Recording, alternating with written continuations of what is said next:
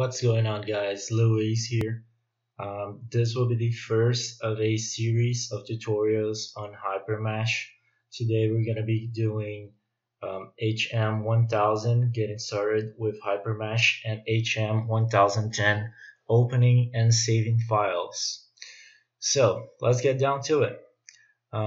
Here we have the GUI. At the top is the title bar containing the name of our model, which is currently untitled. Just below is the menu bar, which has a drop-down list for each one of these functionalities. We have the toolbars over here, which we can use to open, save our model, open a new model, change the display, and things like that. In the tab area is the model tab with this white space that will hold our model tree. Here we have the graphics area where you can see your model and interact with it. Just beside are these basically visualization toolbars. And here in the right side we have the main menu pages for geometry, 1D, 2D, 3D element analysis, tools, and post-processing. Right beside are the pages, actually the panels available for each page. And if we pull this up, we can see the command window to use line commands, but we're not going to do that right now, so I'll just pull this back down. Just below is the status bar, which will show you things like what you have just done, what you have selected, and things like that. And just for you guys to know, all of these tutorials we're going to be covering in this channel, you can find going to the help in the menu bar and then click on HyperWorks Help Home. This will open a internet site where you can find these tutorials and other tutorials on basically all of Altair softwares.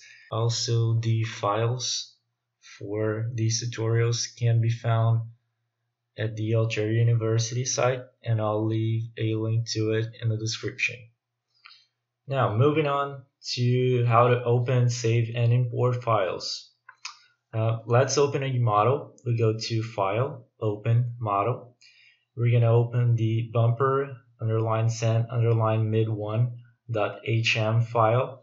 HM is the file format for your HyperMesh files.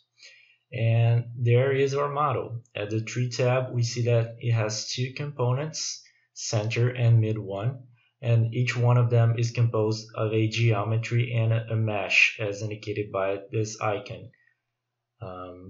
We can turn the mesh on and off by clicking on the icon, and we can also do that with the geometry. In this case, the geometry is in the wireframe mode. That's going to be useful when dealing with our model later on.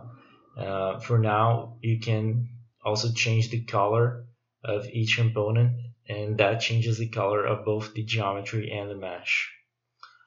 If we want to import another model on top of this one that we got here, we can go to File, Import Model.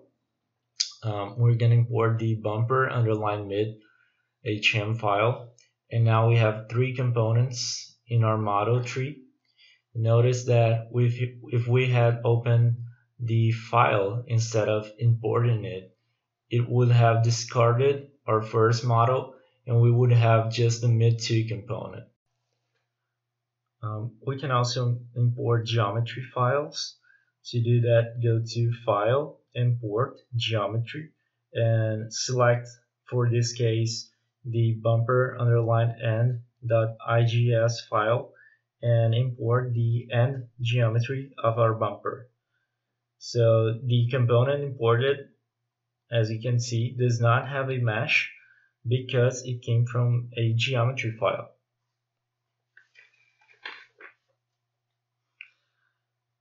Now we're going to import an obstruct input file. To do that, go back to File, Import, and click on Solver DAG. Select the bumper _end_rgd.fem file and import. We now have our mesh for the bumper end, but we also have imported some duplicate components like the center.1, mid1.1, and mid2.1 that we already previously had. So we can select all of them by holding the Control key, then right click and delete them. Finally, we are ready to save our work. So we go to File, Save As, Model, and choose the folder to save it. We could also try to export the geometry file to use it in other projects. To do that, just go to File, Export Geometry. And all of these operations that we have performed here could have done using this toolbar to open, save, import, and export files. So this was it for today, guys. I know it was really simple, but we can't get to the advanced stuff without knowing the simple things before, right? So this was it. I'll see you in the next one.